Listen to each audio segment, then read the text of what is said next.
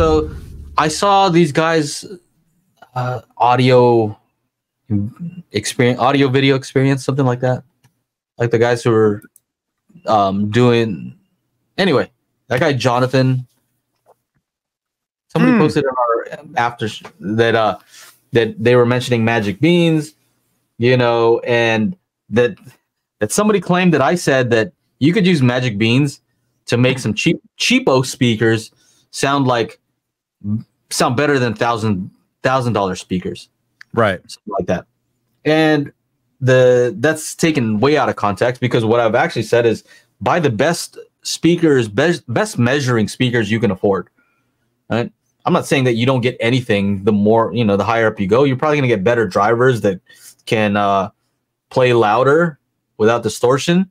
You're going to get a nicer cabinet. You're going to get something, right? Mm-hmm. But it doesn't mean all the time that you're going to, you know, get something better. There are expensive speakers that are like straight garbage. Like those things exist. So it's not price related. It's measurement dependent, right? And so what I said was that the Polk XC20s that are $250 a pair have surprisingly good directivity, which means that they will take well to EQ.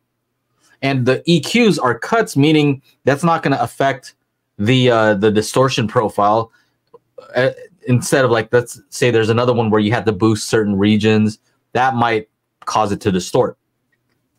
So I was saying that particular speaker will outperform significantly more expensive speakers. Not every single one, you know. If I get a per listen speaker, it's going to perform better. What the heck? I think the issue is that the question was wrong, or the question wasn't like the best question, right? I think they were responding to something I didn't say. Right. And so they didn't. So then they were just, and then they just kind of was like, oh well, no, or whatever. I don't even remember what dude said, but I just noticed that the question was just kind of wrong.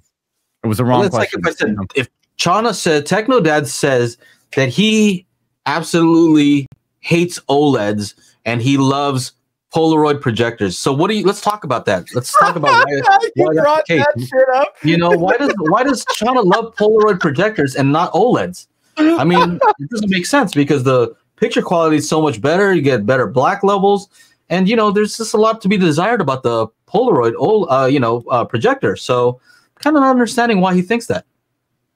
Like, never said that. Never said that. Actually, I said the complete opposite.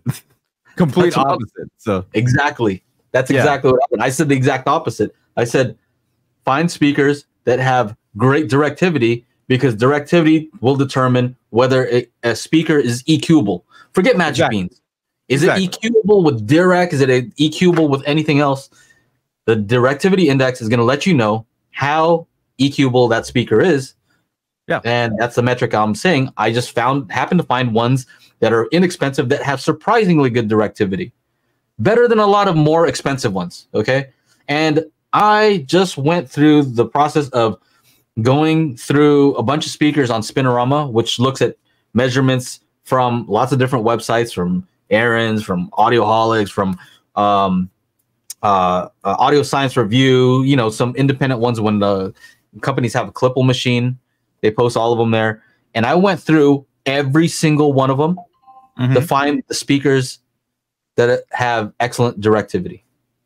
I mean, at the end of the day, if that is the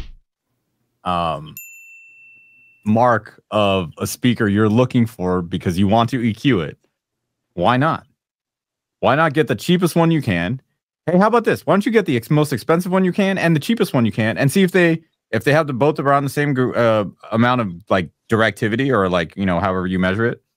I have. Do you think it sounds exactly the same, or what do you think? I have like 20 speakers that I found out of thousands that have excellent, very good directivity that I think are very EQable. Now, some of them are like per listen, like some of the expensive KEF stuff where you're like, of course they're awesome, but they're also extremely expensive. Sure. Right? So I was kind of looking for more like hidden gems. Right. You know, which speakers out there may have maybe a poor frequency response, but you could EQ the crap out of them. Yeah, so see, FOMO knows. He knows what's up. He says some cheapo clips or Kali have amazing directivity for the money. Yeah, I mean the new Kali Audio what is it called? LP UNF, pretty amazing directivity. Some clips, I think. Which clips do we have here that measure pretty well? I think there were some. I'm not sure. The yes, bro. Yes, to answer your question, I got all these shirts in Sri Lanka. Yes. RP 500M, $299 a pair, mm-hmm. and they're pretty good. Not the best, they're not the best, but they're $300 a pair, right? And you know what? It's down in price. Weren't they like $600? Maybe, yeah. The other thing is, now if you can't catch the show, we do have an audio version at anchor.fm/daily HiFi. So make sure to go on over there if you like to listen to the show.